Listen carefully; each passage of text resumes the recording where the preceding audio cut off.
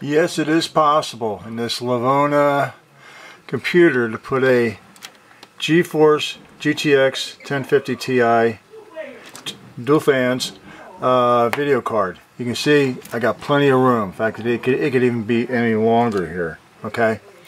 Now, you will need to upgrade your power supply, I think. I did it anyway.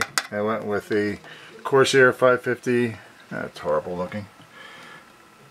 I put a 550 watt power supply. Now, this is going to be so simple. You just simply undo the 4 screws up here.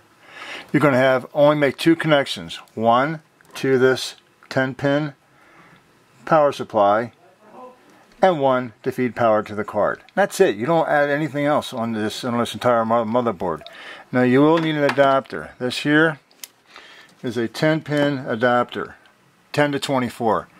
I got this for 14 bucks at Amazon. So this is going to come out of here into here, into the 10 pin, and that's it. You plug power into there, you plug power into here, and that's your whole computer. And it runs like a dream with the 550 watt power supply. So yeah, it can be done, and it runs great. So good luck to you fellas. And yes, I'm still in the basement.